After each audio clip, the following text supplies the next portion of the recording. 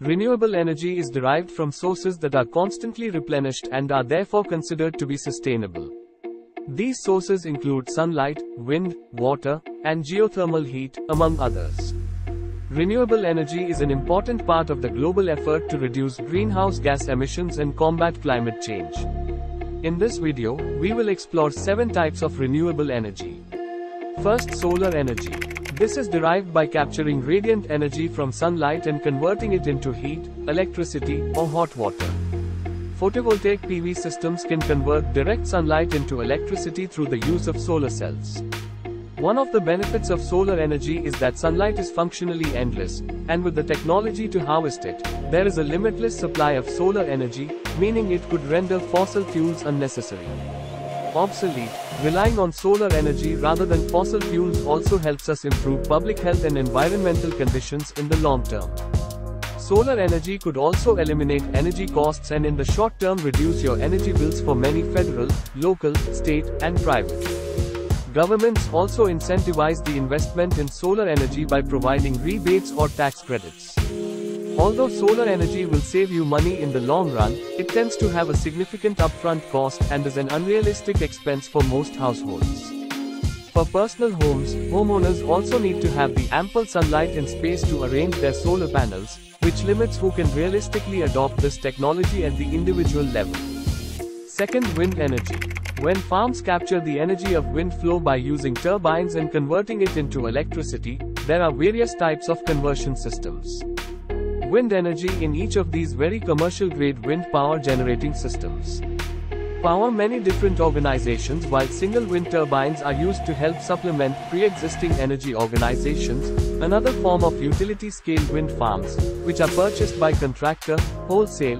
Technically, wind energy is a form of solar energy. The phenomenon we call wind is caused by the differences in temperature in the atmosphere combined with the rotation of Earth and the geography of the planet benefits of clean energy source, which means that it doesn't pollute the air like other forms of energy. That wind energy doesn't produce carbon dioxide, or release any harmful products that can cause environmental degradation or negatively affect human health like smog, rain, or other heat-trapping gases. To investment in wind energy technology can also open up new avenues for jobs and job training, as the turbines on farms need to be serviced and maintained to keep running.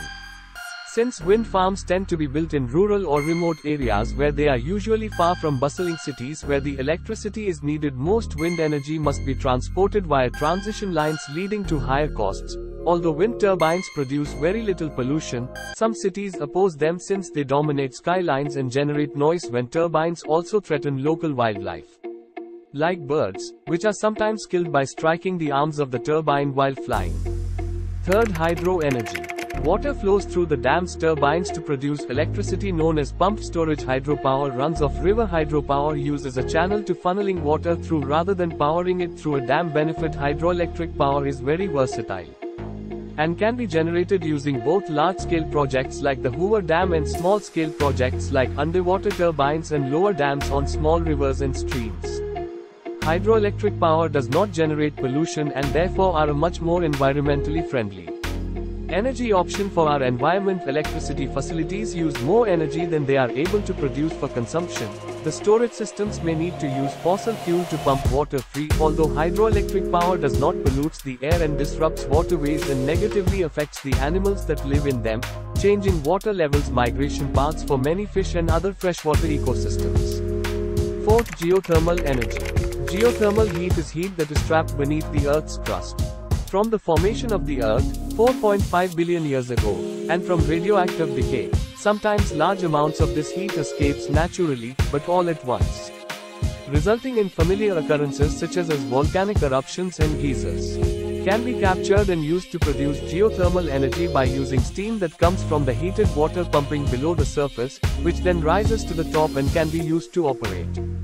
The benefits of geothermal energy are not as common as other types of renewable energy sources, but it has a significant potential for energy supply since it can be built underground, leaves very little footprint on land. Geothermal energy is naturally replenished and therefore does not run a risk of depleting on a human time scale due to current limitations.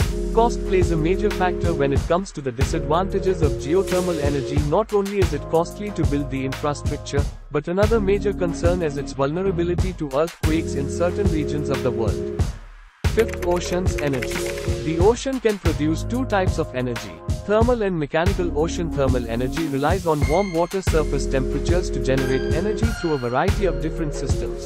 Ocean mechanical energy uses the ebbs and flows of the tides to generate energy, which is created by the Earth's rotation and gravity from the moon. Benefits: unlike other forms of renewable energy, energy is predictable, and it's easy to estimate the amount of energy that will be produced instead of relying on varying factors such as sun and wind. Wave energy is much more consistent in this type of renewable energy is also abundant. The most populated cities tend to be near oceans and harbors, making it easier to harness this energy for the local population.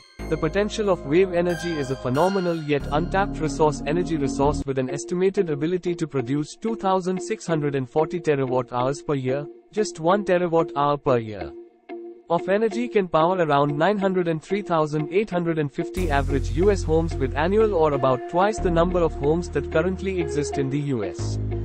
At present, current limitations for those who living near the ocean definitely has its benefits from wave energy, but those who live in landlocked states won't have ready access to this energy. In another, the disadvantage of ocean energy is that it can disturb the ocean's many delicate ecosystems.